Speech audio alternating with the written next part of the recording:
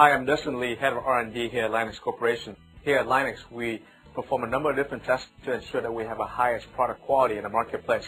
With me today is Terry Pei, our senior chemist. Now, let's take the same sample that we have here, Terry, put on the table of abrasion and mimic the daily use of the bed. What does it mean for our consumer as far as the hardness and the abrasion? When I run this sample on the Tabor abraser, I have chosen a wheel that does simulate the daily use of a truck bed. The sample will undergo 1,000 cycles and will be measured in milligram loss.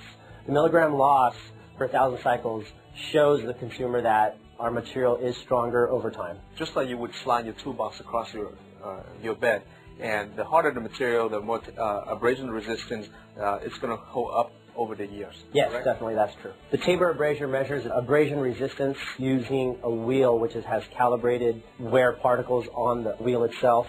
We add 1,000 grams of weight. That is a standard for coatings, elastomer coatings.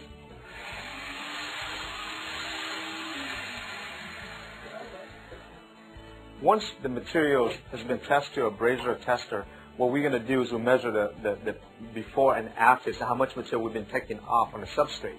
So we want to make sure that our Linux materials has a higher protecting coating on the bed.